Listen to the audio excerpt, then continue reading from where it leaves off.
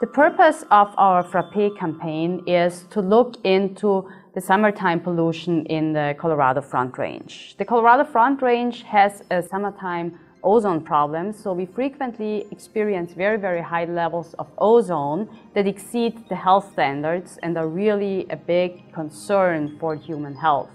And so with the campaign, we want to look at all the different factors that drive summertime ozone pollution and want to understand how these factors work together. Summertime ozone also impacts our environment. For example, it damages vegetation, it reduces crop yields, so it's also a very important consideration for the economy.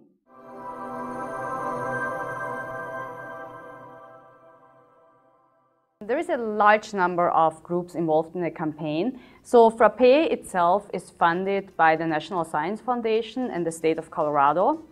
And so NCAR, we are taking the lead on the campaign basically.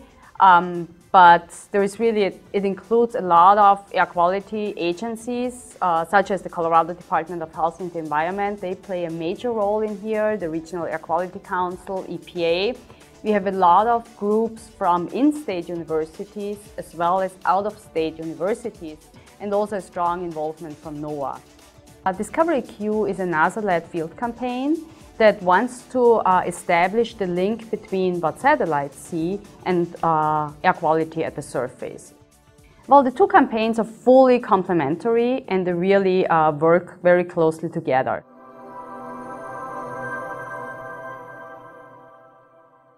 In order to understand ground-level ozone, one must measure not only ozone itself, but also all the compounds that contribute to its formation. Ozone is not directly emitted. It is formed from pollutants that are coming from both human-caused sources and also natural sources. When these compounds combine in the atmosphere and react in sunlight, ozone is formed. The chemical formula of ozone is O3.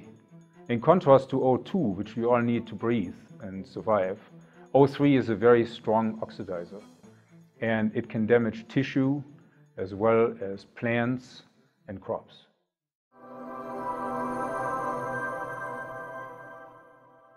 Weather has a profound effect on air quality.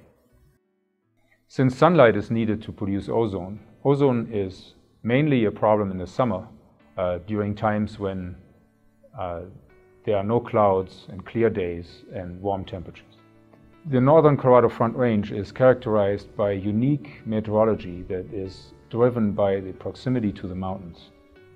In the summer, pollution can be trapped and recirculated day after day, so it can accumulate, and you are essentially starting with the previous day pollution and adding onto it for days at a time. The combination of 4 aircraft and a number of ground-based measurements will allow us to not only characterize all emissions that combine with the urban emissions from a Colorado Front Range area, but also accurately describe all meteorological processes that contribute to local air quality. While emissions from single pollution sources such as cars and power plants and industry have been reduced considerably, we have come a long way since pollution days of the 50s and 60s in places like Los Angeles or the East Coast. However, air pollution is not a solved problem. The number of miles driven and the amount of energy generated is many times larger than it was in the 50s and 60s today.